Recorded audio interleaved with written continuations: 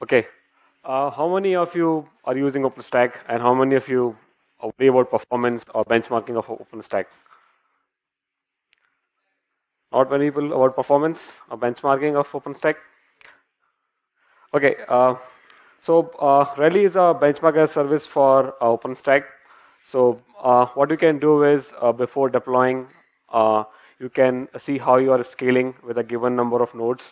How uh, how you can verify your current deploy system, that how good it is or how bad it is. So Rally provides that.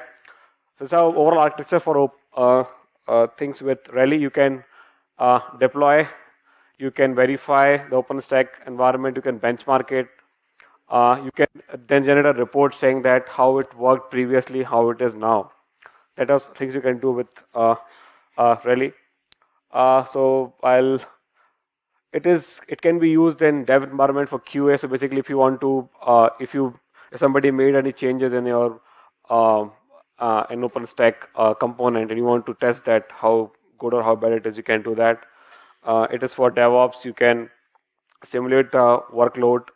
So before going to the production, you can just check whether it is going to support the load what I'm suggesting or what I'm going to put on the OpenStack. It can be used for CI/CD. What kind of you can? I'll not go to the this thing, but what kind of reports you can generate? I'll go directly to that. That just make much more sense. So basically, a simple example: you have number of nodes on your machine, number of nodes in your OpenStack environment. You want to list them up.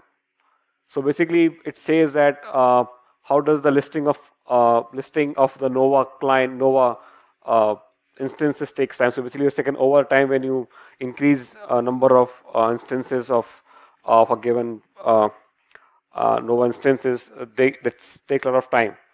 Uh, it can talk about how much time each component took, like Nova creation of a server, booting, deletion, and all those things. How much time it can take. So it can generate those kind of graphs for you, which can be very useful for doing your benchmark and other stuff. So yeah, that's it. Thanks.